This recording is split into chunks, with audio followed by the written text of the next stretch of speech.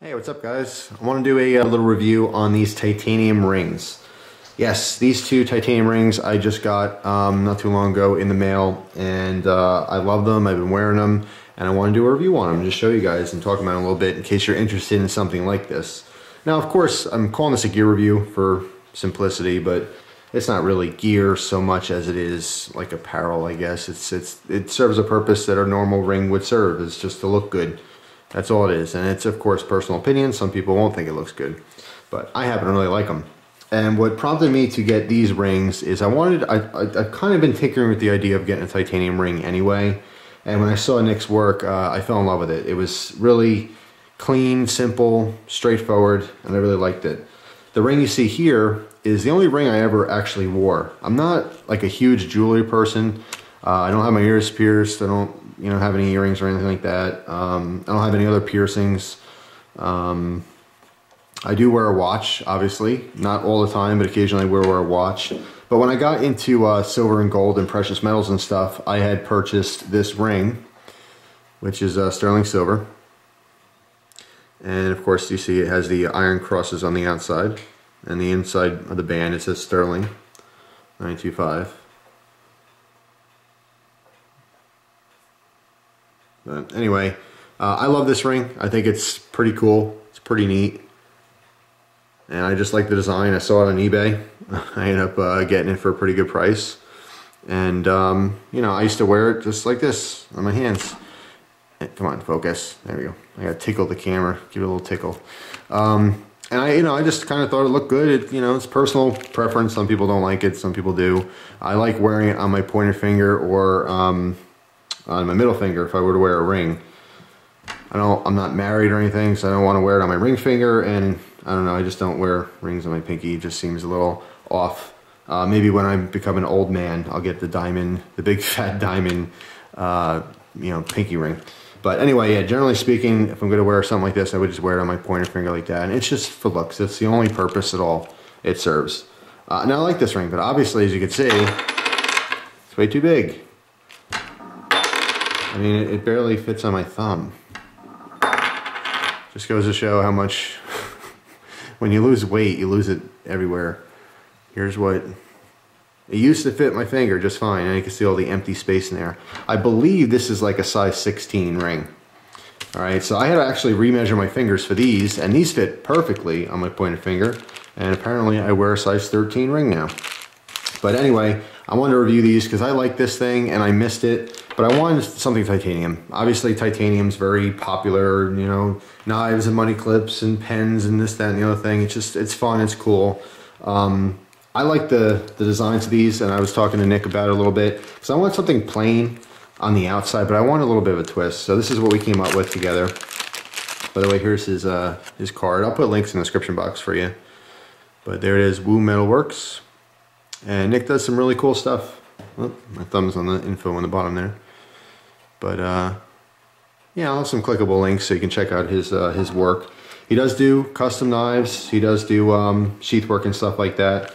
But like I said, I was most interested in the rings. So I got two different ones. I don't need these bags anymore. Rip that out. And I love them both, and two different ones for two different kind of occasions. Now the first one here, I wanted like a really smooth, high polished exterior. Very clean, crisp, there's nothing going on here, it's just a titanium ring. Alright, when it's on the finger anyway. And that's basically the look I was going for. This is kind of a, I guess, dressier look. I wear this with a nice watch.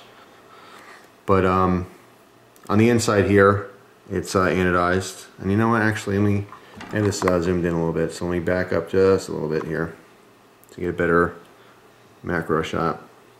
Might be hard to see with this lighting, but I'll probably add some pictures in here.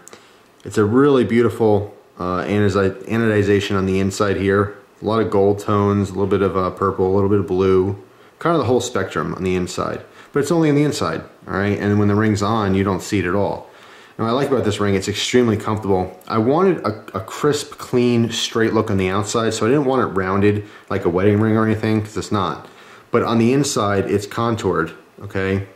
all around the inside, so it's extremely smooth. And when you slip it on, you can actually you can feel how it's beveled on the inside. So it's extremely comfortable. But on the outside, you have the abrupt kind of corners. They're not sharp or anything. Everything's finished real nicely and polished up.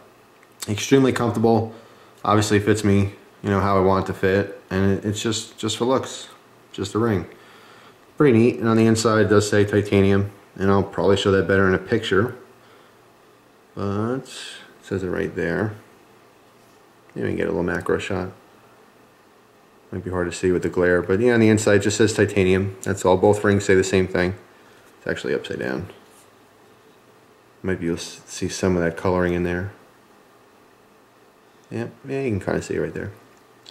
But anyway, the other ring, which I like even more, like I really like how this one came out, and it's got, like I said, just a clean look to it, but I love this one. This one's really cool.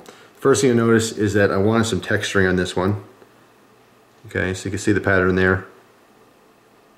And of course, you can see it right away. The coloring on this one, on the interior of the ring, is a beautiful, beautiful sapphire blue. It's really, really nice. And when it's on the finger, you don't even see the color at all. It's just, I happen to know it's there. And when I take it off, of course, something I can look at. But I really like it. Again, same deal. It's all contoured, extremely smooth and comfortable on the inside. And, you know, it's just for looks. I think it looks nice. And the best part about these is that, I mean, you know, with titanium jewelry, you can get up there with cost. It doesn't always have to be expensive, but especially if you're getting something custom done and requesting certain things for your rings or you know, titanium jewelry or accessories and stuff, it can get a little costly. Nick charges anywhere from $20 to $45 for the rings, depending on what you want, how elaborate, what kind of finish and stuff like that. So you can always, you know, send him a message to figure out what you're looking for. But really affordable, really cool. I like the craftsmanship. Just a little piece of artwork. That's all. Like I said, it doesn't have a specific purpose. It's not for the zombie apocalypse. It's not for for shooting guns better, or, you know, knives cutting better or anything like that. It's just kind of an accessory to look nice. So I figure, you know, if I'm actually getting into you know, some nicer clothing, like just on a random day, I'm trying to piece together a nice suit. And I can't go out and just get, you know, $1,000 suit or something, but, you know, I'm saving up a little bit, getting a nice shirt here, then, you know, saving up, getting a little tie there. And not even for like a special occasion. Just one day out of the blue, just get dressed up. Because sometimes when you get dressed up, you walk a little taller, you feel really good about yourself. You know you're looking good, you know, there's no shame in that. And so I'm thinking about different like accessories, like maybe get a nice tie clip or something, or nice cufflinks and something like this, like a little accessory, just having a ring, you know, matches with kind of a nice watch, a stainless watch or even a titanium watch, something like that. So yeah, I mean, I'm not specifically a jewelry person per se, but I tinker with everything. You guys should know that by now.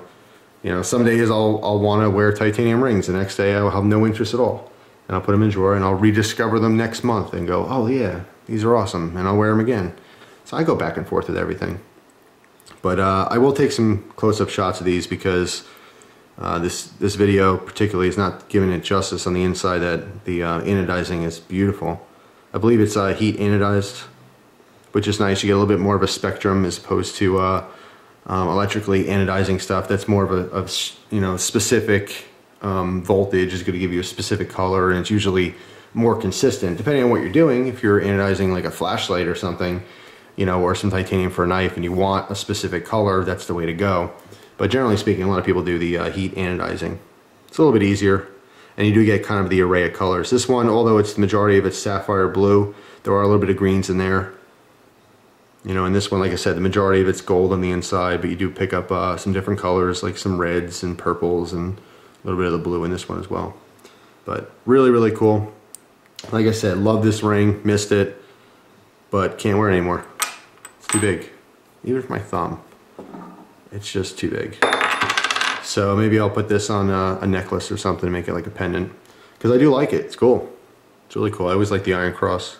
I don't have any tattoos, but I have one that's, I actually have 3 or 4 different tattoos that I drew, and I figured one day if I ever got a tattoo, it'd be my own artwork. And one of them is an awesome, at least I think it is, something I drew in 7th grade. and it's based off the Iron Cross, you know, because I have German heritage, and you know, it's the symbol of bravery and blah blah blah. I won't bore you with that stuff, but it means something to me. But it's one of those things where sometimes people can get confused and they'll take it for meaning something completely different, which is, I don't know, sometimes that can happen where you have a specific idea, whether it's a tattoo or a picture, or even if you're wearing a shirt with a logo on it, and you have one purpose for it, but then people take it the wrong way. So obviously there's some negative connotation around Iron Crosses and of course Nazi Germany and stuff like that. There's no correlation there, but I just like it for its actual historical value and you know what it really is supposed to mean. But anyway, yeah, I love this ring. I missed it. I'm so glad I hooked up with Nick and got these made. Very affordable, and I couldn't be happier with the results. Super comfortable to wear, which is most important. If it's going to be uncomfortable or digging into you or hard to get on and off and stuff, you're certainly not going to want to wear them, but just pretty neat. So you might see this as part of future EDCs depending on what I'm doing. But anyway, that's all. So thanks for watching, guys. Here's a quick little slideshow of some pictures. Hope you enjoy the rest of your day. Take care.